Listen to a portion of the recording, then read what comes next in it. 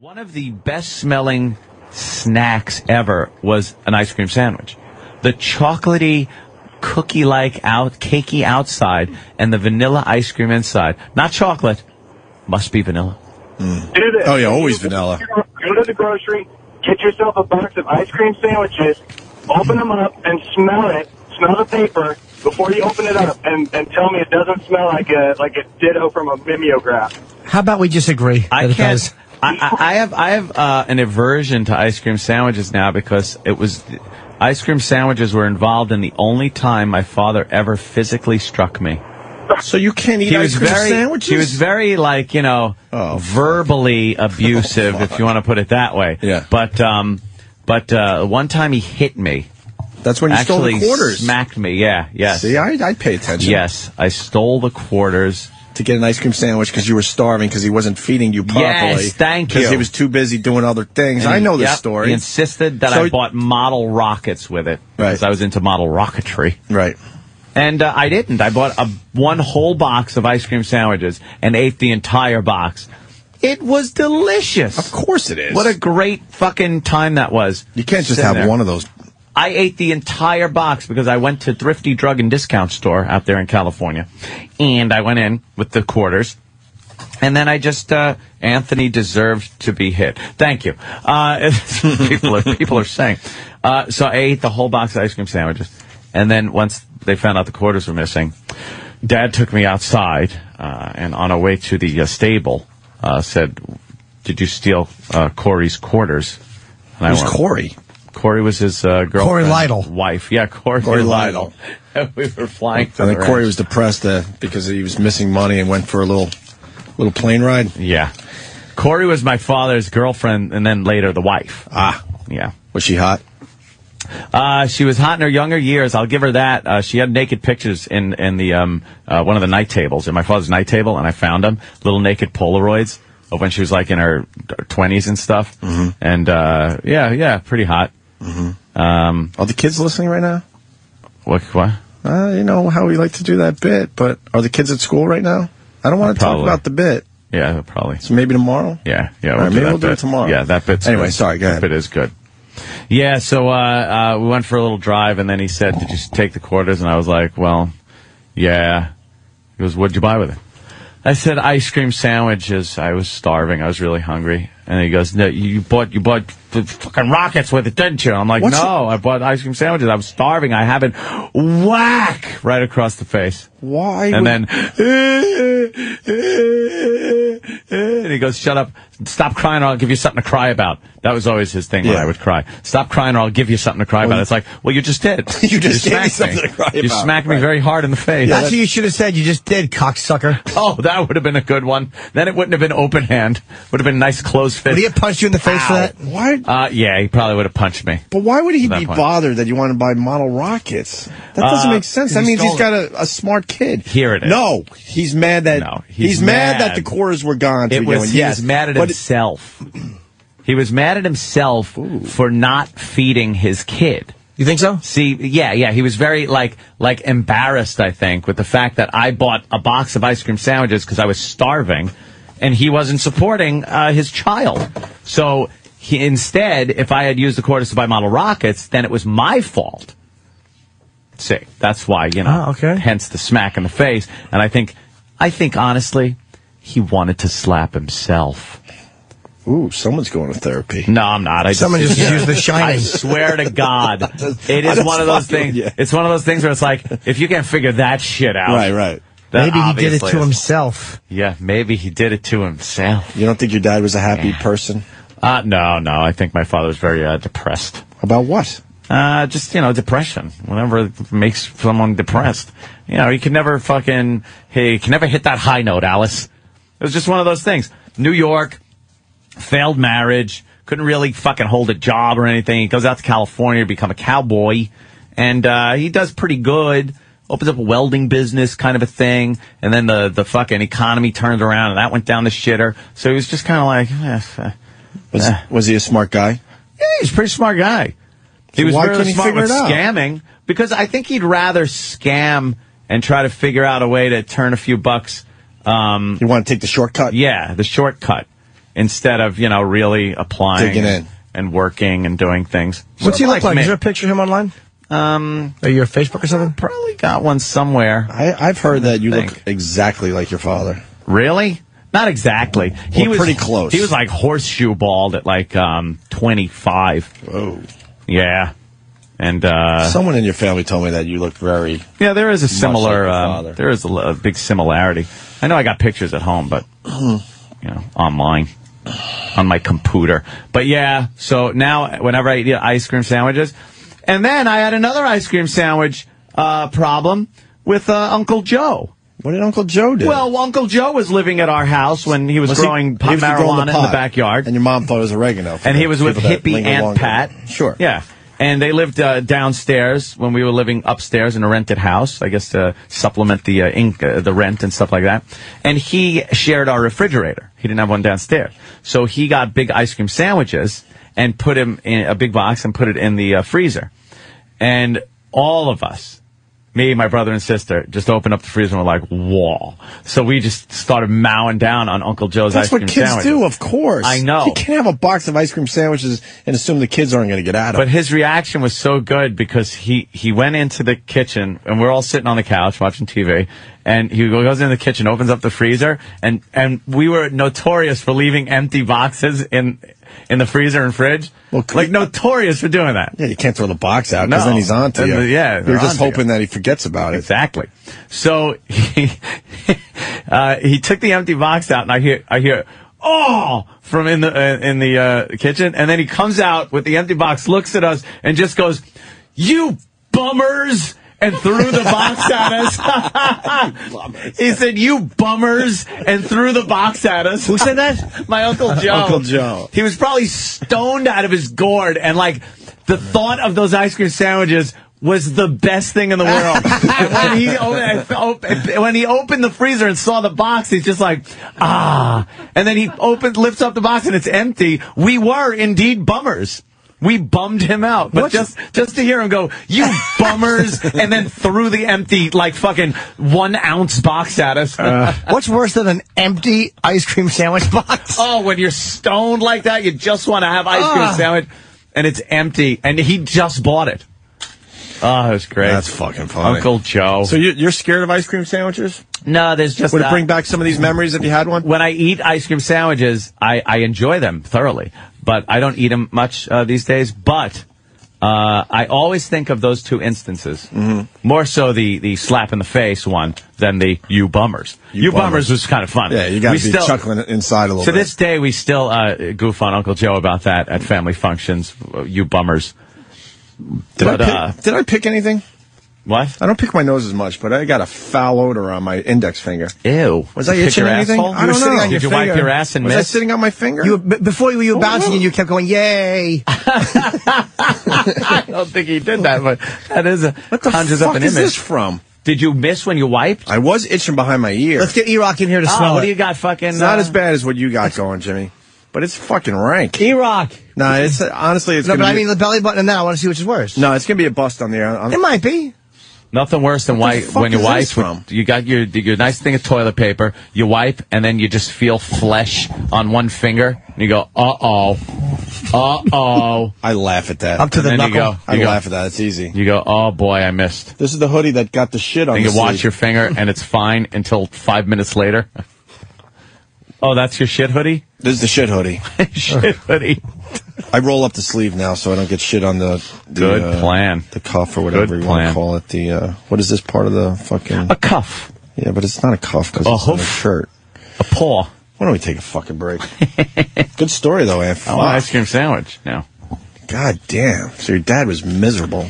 Yeah, he was a miserable guy. That's why he was always looking for something, That's why he went out to California. That's why, with the horses and the ranch and then us kids being out there, but still being really irresponsible. And I don't know, he was just never a happy guy. And I think I saw him sober once when I went out to California. Oh, he went to the doctor, and the doctor said, "Hey, your liver's going to come out your asshole," pretty much. So he was having. The doctor told you that? Told him that. Oh, him. Yeah, no, not me, not yet. So he had to stop drinking for like a month or something while they did some tests and everything. So he stopped drinking. He was drinking like this orange soda all the time. And I think that was the only time for any length of time where I actually hung out and saw him sober.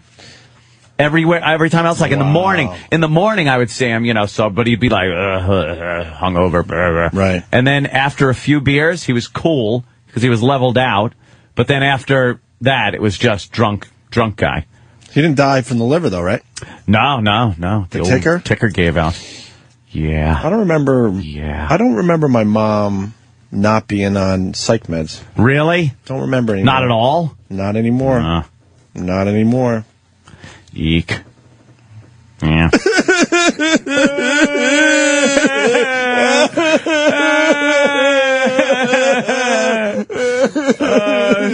Nice to have a good cry. We had broken parents. That's why I'm so fucked up now. Because of my upbringing. That's why I do all the bad things. I just shut up. Suck it up, you faggots. Pull yourself up by your bootstraps. I think Anthony has that conversation in the mirror every morning when he's brushing his teeth. Suck it up, faggot. I'm crying. I'm like Gollum. I'm talking to myself. You want to have a good cry with us, Jimmy? Yeah. But Father was good. He was good to us. No, he wasn't. He smacked you with ice cream sandwiches. But he was good. We had fun riding horses. Stop crying. But you never ate. Stop crying, you bummers. You bummers. Jimmy, think of something sad and get a good cry out, and we'll join you. Will you tell us what you're thinking about? Yeah. Give us a good, upbringing, something that should have fucked you up as a kid. A lot of people get fucked up by something, but you skated right through. There you go. Oh, all right. My first thought was the pay difference between all of us. I had some tears. Now think of something that I should have skated. Yeah, is there something like that your parents did, where it was like, wow, that's kind of fucked up for a parent to do? You asshole. I really can't think of anything my parents did. No? There's not one instance where you as a child thought well, it's kind of fucked up for a parent to do. No? No, I remember being surprised. This doesn't make me sad, though. I remember being surprised. I was moving my Zim Zam in the back. Fuck is a Zim Zam? Oh, not Zim Zam. It was a batter up. It was like a big cement block. And you had a big metal pole through it. And a fake baseball on the end of it, you'd swing it, and you could practice your batting swing. Yeah, that's how retards practice batting. Okay, well, I owned one. And, a retard? Yes, I did. I would use his tongue. We would do 45, 50 stamps at a time. So my mother was helping me move it, and we were putting it down, and she told me, be careful, because she had hurt her hand. Oh. And I dropped it, and it crushed her finger. I did exactly what she just told me not to do. And she went, you fuck! No way. Mother called me a fuck. How old were you? At 12 or whatever. Oh, that's terrible, though. Your mom calling you a fuck. I was very, You fuck! You fuck! She really said. She said, you fuck. Holy shit, that is hysterical. It was not one of my finer moments. You fuck. How old were you, did you say? 12, I want to say. Oh, that's a bad age. Oh, you got wow. the hormones pumping through your body. I was more embarrassed. I wasn't mad at her. It's the best part is she could have just yelled out fuck, right. Yeah, because she was hurt. But to say you fuck was like you're the fuck because you caused this. Well, we both knew who the problem was. She goes, "Be very careful." I hurt my hand, and I just dropped it. And fucking her fingers swelled all up. I can't picture that lovely woman that left you those voicemails calling you out. You fuck. Oh, it was her fucking. Oh, is that great? He was a hurting Johnny. Oh, you got it. I got to read this one. Steve B. from Connecticut. My mom, enraged and screaming at us from the top of the stairs, said, Why did I have kids? I could have had a Mercedes. It was so absurd. I almost did a spit take. That might stick with you. Yeah, like I said, you got to suck it up. Let's go to Guy, the trucker. Hello, Guy. Hey, man, how you doing? All right, Guy. Boy, do I have a fucked up life. I should be a miserable son of a bitch right now, but I'm pretty happy. Oh, are you? Oh yeah. Well, I had a mother. I had 5 stepdads. Oh, what a whore. Yeah, they all tried to beat me one way or another to get me straightened out. One thought I should be left-handed when I was right-handed, and anyway, so my mother thought she had too many kids because she married these guys and they all had stepkids. Oh. There's like 12 of us at one time. Fuck any of them? So 12. And so she figured that if she got me adopted out to one of her friends, that would be one less she had to take care of. Oh, really? Well, this woman used to have 2 schnauzers, and she used to sit around and drink and sit on her couch and pet her dogs and piss her pants. And she went out one day and she just made me crawl under the house and put decon under the house because of the mice. And when I wouldn't do it, she'd chase me with a cat of nine tails like a hose. She had cut and sliced it, and she chased me around the bed. And I'd run away and go back to my parents' house and tell them, hey, man, you need to get me out of here. This woman's a crazy old witch. And, I ended up getting married. I've been married 30-some years now, and I've got 6 kids, and I've raised them all, and I think that helped me out, to tell you the truth, to go through all that shit. That should have fucked you up pretty bad. Of course. It didn't. Some people have little things that happen, and they're like, and I remember when I was a child, I was eating cake, and my father came in and said, why are you eating cake? Your hiney looks fat. So I just cried, and now I can't stop eating. What the fuck? Shut up! Just had the difference between you fuck. You fuck. Hold on. Wait, Jimmy's finding something on his Jimmy's phone. mommy. We were a little distracted by Jimmy trying to find something on his phone. I love that. We didn't give that caller You proper fuck. attention, but Jimmy's finding something. Hold on. Here we go. Hold on. You fuck. 11:02 p.m. Hi, sweetheart. This is Mom. We just saw the Jay Leno show, and you were absolutely fantastic. Everything was perfect. You look great. Is that just a mother? Handsome. Your clothes look great. You're handsome. The set. The set. Of course, your material was excellent, and I liked Such a the mother. idea that he introduced you. You were actually on the show. I thought it was going to be taped. But, I mean, it was just fantastic. It was better than we could have imagined. You have arrived, my dear. And I love that you smiled. We saw your beautiful teeth. You were relaxed. I can't think of a bad thing. I erased it. Oh, no, you didn't. Just now? Wait, I think I could get it back if you hit 3 or something. I don't fucking know. Monday, September 14th at 9:37 a.m. But the fraud department. End of messages. Fuck. You erased it. You wanted that one. Yeah, man. Fuck. Yeah. You wanted that one. Yeah, no, because I actually wanted to do something with it. Oh, my God. Yeah. Actually, we got it. Sorta. Hey, wait a minute. With us laughing. Yeah, but is any of it... Yeah, you might be able to get... Could isolate Jimmy's mic? Maybe. We'll figure it out. No, that was my home phone, Danny. That wasn't my iPhone. Oh. Usually, if you go... once you erase it, it's just gone. I don't know. Suck. I thought there was a way to get it back right away. I did, to play your messages. I don't know. Jimmy, I just want to say you looked wonderful, you fuck. And your teeth, when you smiled, you fuck, were fantastic. Your material was great, you fuck. God fucking... How much of that do we have? All of it. Well, we have the whole thing. But and what could happen? Could you isolate Yeah, we can Jimmy's... just isolate Jim's mic. So you won't hear shit. us laughing or anything? No, all we'll hear is whatever's coming out of Jim's Oh, then that's fine. And then you can... they'll fix it up in... Yeah, you didn't talk during it. They'll fix it up in the O&A lab. It'll be We good. didn't really talk, right? No. No, because I need... Not really. Yeah, you might have said, like, that's my mother, this and that. And that'll Oh, come what a through. mother I said. Yeah. Yeah. Fuck. I'm just mad 'cause I wanted that audio for something. God damn it. Let's always fucking have. I just hit the wrong button on the iPhone. That's my fault, but. Well, listen, guys, we got a lot of people that want to cry today. Tom in Philly, now you want to cry, right, Jimmy? I'm so mad at myself. That's all right. It happens. Hi, guys. Hey, Tom. Yeah, it was Christmas Eve one year, and I was, 12, 13 years old, and Dad got pissed off at me. He came up around 10, 11 o'clock, pinched my tummy and called me fatty.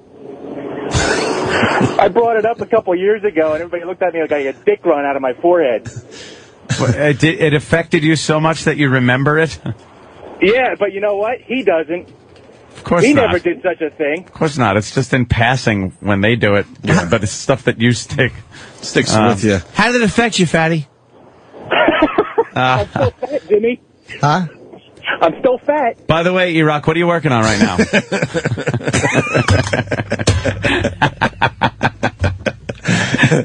Brad in Jersey. Brad. Never necessary. The guy's just working hard on the hall, minding his own fucking business. No, he's not. Doing whatever he can to make this show better. He's not. We haven't even seen him yet today, but I don't even know if he's here. Here he is. Here's what E-Rock's doing. He's on his back in the office with a pack of Rolos, and he's naked, and he's rubbing them the way a cat plays with an olive. A cat plays with an olive? Never seen that before, Jimmy. Oh, my God. My cat John loved olives. John? That's my cat. Why did you name your cat John? I originally named him Susan because I thought it was a girl. Oh. Why not Ted? I didn't think of it. Meow, meow, Anthony. Suck another olive. People get mad because I kicked the duty out of the litter box. I always just scatter litter all over the rug. Holy shit, there's some great calls coming in. Let's go to Brad in Jersey. Brad. Guys, thanks for letting me join the pity party. All right. No problem. One morning I woke up, I used to live with my old man and with my dad and my grandmother, and one morning I woke up, my father was gone, and I didn't see him again for a good 3 years after that. What? Just left? Just got up and left. It turns out he passed away a few years ago, and I found out he actually went to jail for bigamy. Oh, bigamy. Had a couple of wives there, eh? How the fuck you juggle a couple of wives? That is the most fucked up thing in this world. Yeah, he never legally divorced his first wife when he married my mother. And so, yeah, he went to jail for 3 years for it. Wow. I was in a relationship with a certain girl, woman, whatever you want to call it. Yes, in a relationship with whose father left on Christmas Day, walked out on Christmas Day, and then proceeded to just start a brand new family from scratch. New woman, new kids, and then didn't even acknowledge the other family existed. Oh, talk about toting around a steamer trunk of baggage with that one. Did that make Christmas fun? Whoa! Every fucking Christmas. Every Christmas and Father's Day. No, not poor Melinda, you dummy. I decided to do something different. I found a girl that actually has a mother and a father. Wow, what's that like? Why would you do that? It's holy shit. It's kind of nice. It's kind of nice not to have weird? that. I don't have a dad baggage. Once you break the ice with the father, I fucking went through a streak like Anthony, where it was girls without fathers. Daddy baggage. And Holy all of a sudden you're just waking up. It's a beautiful day out, and it's a complete nightmare in the house because how are you supposed to know it's the long lost father's birthday or something? What the fuck? Right? Oh, see, now people are commenting that the only reason it works with you is because they're younger than you. We don't really acknowledge that when we all get together. He's just... Is it awkward, like when a song comes on and one of them goes, God, I remember this from high school, and you go, yeah. Yeah, high school. No, they try to trick me. Like, you remember this? I'm like, no, not really, because you are just a few years older. No. Sorry. It just works. Big Ken rules. Yeah, but we got some good stories here. Okay. Opie calls his father-in-law kiddo. Steve from Bayshore. Hey, kiddo. You give him the old, soft little punch on the chin when you see him. Hey there, kiddo. You tussle his hair.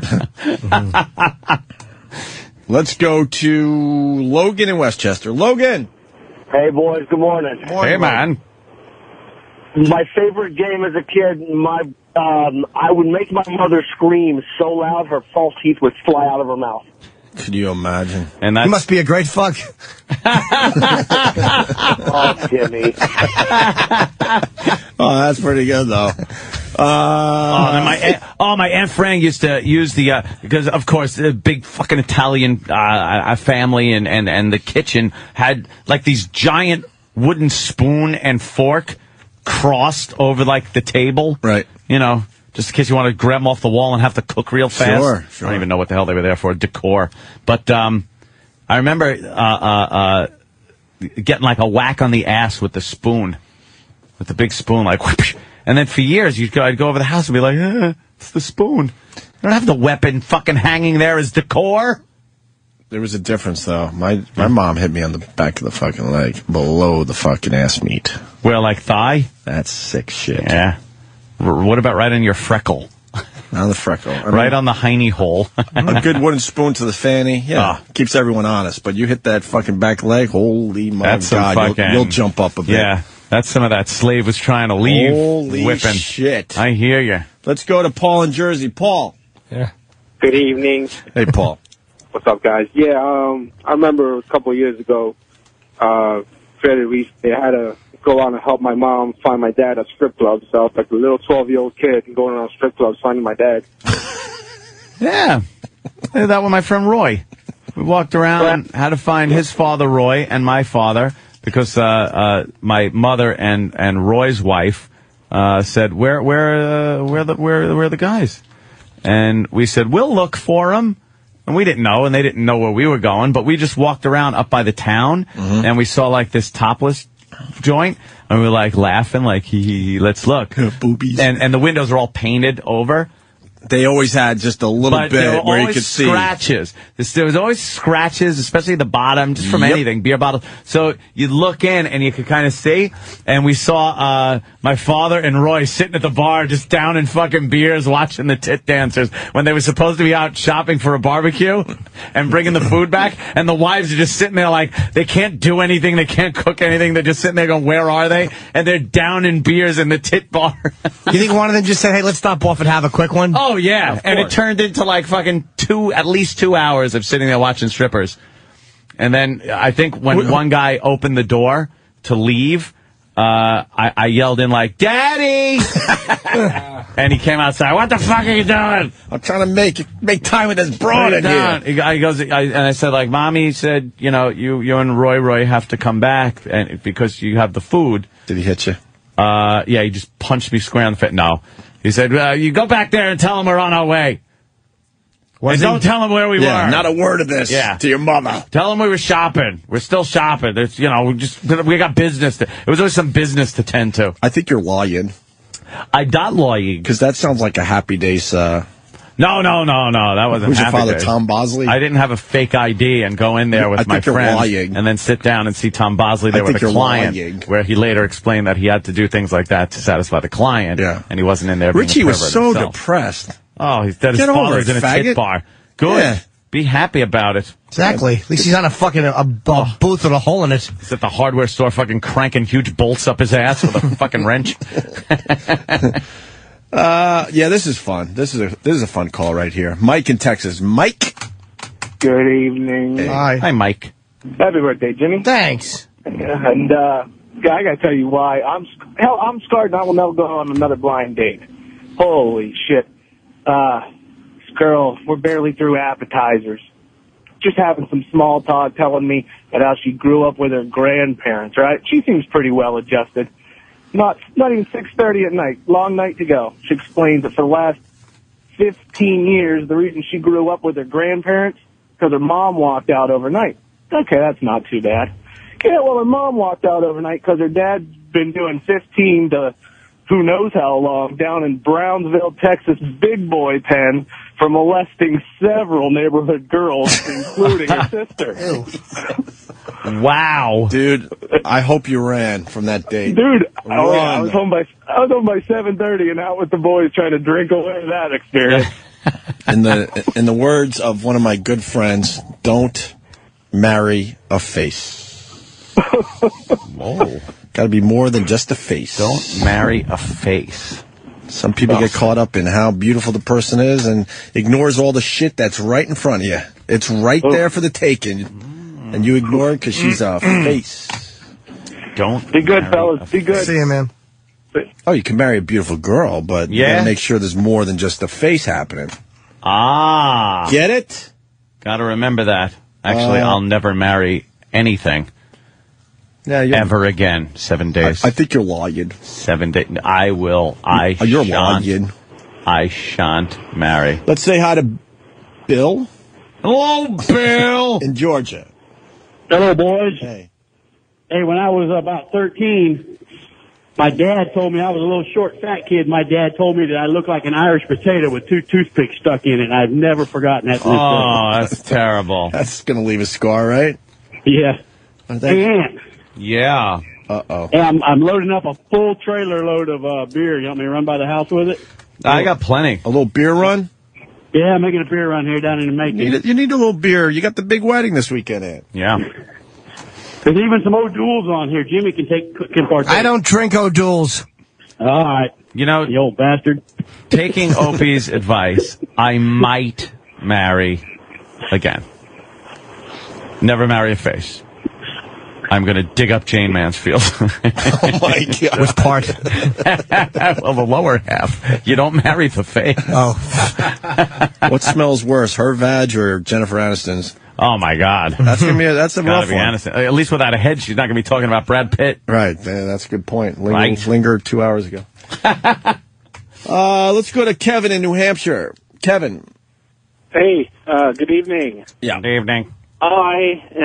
Reminiscent to Opie's story with the beating underneath the ass cheeks where you can't walk for 6 months because of the welts on your legs.